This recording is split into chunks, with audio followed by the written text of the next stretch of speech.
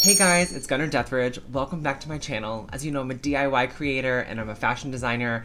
Today I'm doing something really fun. I'm gonna recreate one of my grandpa's outfits from the 1970s. He has these like incredible bell bottoms and this like amazing light pink tank top. I think the whole entire family is matching, my grandma, my grandpa, and my mom. So this is gonna be really fun. I've never done anything like this before today, so like you might see me fail, who knows? We have no idea. I also want to say a huge thank you to Replica Surfaces for sponsoring this video today. I'm so excited to be working with you guys. So, I just took a trip back home for the first time since the pandemic started. Unfortunately, we lost my grandmother, who like taught me how to sew and everything on Christmas this past year. So I was going to go home, like kind of go through all of her things, and I was flipping through these photos and I found this incredible, like iconic photo of my grandparents from 1973. They're all wearing matching outfits, my grandparents and my mom. My mom's like a child in the photo. They're all in these like amazing like dusty pink shirts and these like white bell bottoms. My grandpa's look is everything. I love the belt. I love that he has got this like cute little tank top on. It's giving me like Freddie Mercury vibes. So I figured, why not remake his outfit? I love it so much. It's definitely something I would wear. It's giving me like summer disco vibes, and that is always my vibe. Before we hop into the video, let's take a moment to talk about Replica Surfaces. Replica surfaces are rigid, lightweight, stain-resistant photography surfaces that replicate real textures like marble, wood, cement, and so many more. They're such an incredible tool for small business owners, like photographers, bloggers, artists like myself. You can have a mobile studio anywhere you are. One thing I've learned as a small business owner is that it's hard to take a good photo. Replica surfaces help you create a mini studio anywhere that you are so that you can have instantly better, more enviable photos. The boards are lightweight, but incredibly sturdy and feel very professional quality, and the setup takes so little time. You can even mix and match these based on what type of product you're shooting and what style you'd like to achieve. You can create almost 150 different combinations by mixing and matching the surfaces. Every 4 to 6 weeks, there's a limited release that sells out within hours. You can also bundle 2 or more surfaces together and get stands and free shipping. It really is more than just a surface. There are plenty of resources available, such as photography how-tos, how to amp up your photo game, a VIP Facebook community with 10,000 plus members. They also offer photography and styling education in the form of weekly YouTube videos, daily Instagram posts, and regular TikToks. Start building your collection today. Go to replicasurfaces.com and use my code Gunnar to get 15% off your first purchase. Before we get started, make sure that you like this video, subscribe to the channel, and turn on your notifications so that you can know when I'm going to post a video.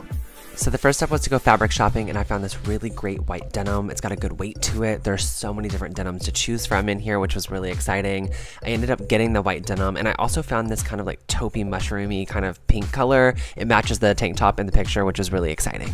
To get the right pattern, I'm actually going to take these pants that I have. They fit okay, I just don't really wear them a lot. And I'm going to seam rip them all the way apart, which I know sounds crazy. There are definitely easier ways of going about this, but like I want to make sure my seam allowances are right, and I actually have to do a little bit of pattern making on the leg to turn these into a bell bottom. So I just like carefully took the entire pair of pants apart, and I also labeled everything as I went, because as I started taking them apart, I realized there were so many pieces to them.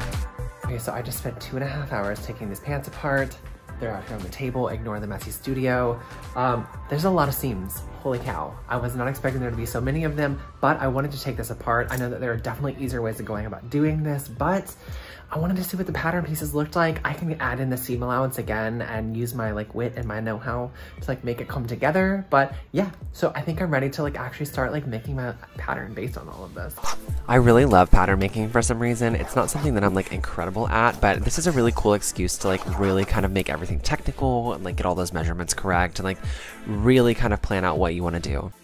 After getting all my patterns made, then I'm just going to go through and cut out all my fabrics and give you guys this little ASMR moment.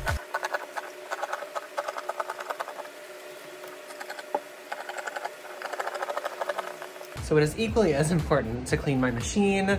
I'm just gonna use this like wash that I got at Trader Joe's. Honestly, when you're working with white, like you'll be almost done with the garment and then you'll get dirt on it and it's ruined forever. So like, let's not do that today. Let's like actually make something beautiful and like keep it white. Although I'm making pants. If I ever wear these out in public, I'm never going to be able to sit down. So whatever, it'll be great for the video. I'm sure it'll be like fun for a good disco night. But for right now, I'm just gonna clean this dirty machine. So denim frays like a lot, and I always have to go around all of my edges and overlock them just so I can keep it from fraying. And if you notice on the inside of your jeans, there's always some kind of overlock stitch. It just depends on what kind of jeans, whether it's serged together or they're serged individually. Okay, let's start sewing now. Okay, so now it's time to work on this zipper, which is like my least favorite part of pants because like there are just like so many little moving parts there. You know that like when you go to zip your pants up, it's always like really crazy. There's like a flap within a flap and like the zipper is tacked on both sides of them. So I'm going to do this really quick. I don't think I'm gonna make this like full tutorial style, but we're gonna put a zipper in right now. So say your prayers to the fashion gods for me because I'm gonna need it.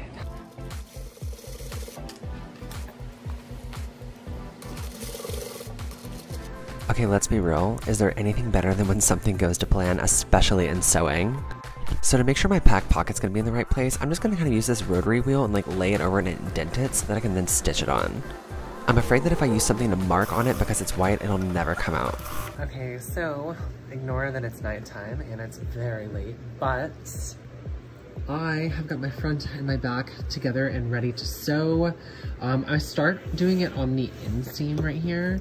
So we're gonna match these up in the center on this and on that, pin all the way down both sides of the leg.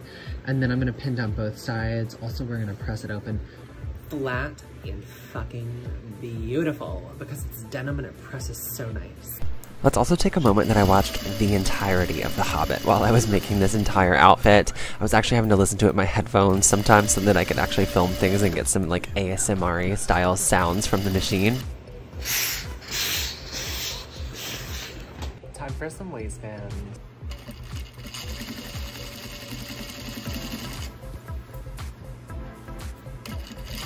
Now I'm going to work on the belt loops and also watch a little bit more of The Hobbit. These were really hard to turn because this fabric is super stiff, but if I didn't have this tool, I don't think I could have done it. Good morning. Ooh, we're shiny today. It's hot in here, it's hot in LA, but good morning, I'm back. Shinier than ever, and we are ready to do some work on the tank top today. I finished the pants last night at like almost 3 in the morning, and today we are going to do the tank top, so let's do it. So I'm using a tank top that I've already made before. I actually kind of threw this tank top together very last minute. So I'm just gonna kind of like space this out on the table, mark all of my main things, trace around the edges, and then I can go over it with my ruler and like perfect it and make it exactly how I want it to be. I also definitely make sure to add in my seam allowance here. I also left this a little long because I think it's really gratifying to watch it come together. But after I did this, it was then time to cut out all of my fabric, and I had to make sure that my grain lines were on point so that it didn't hang super weird. So I laid it all out, put my crystals on it, and then started cutting.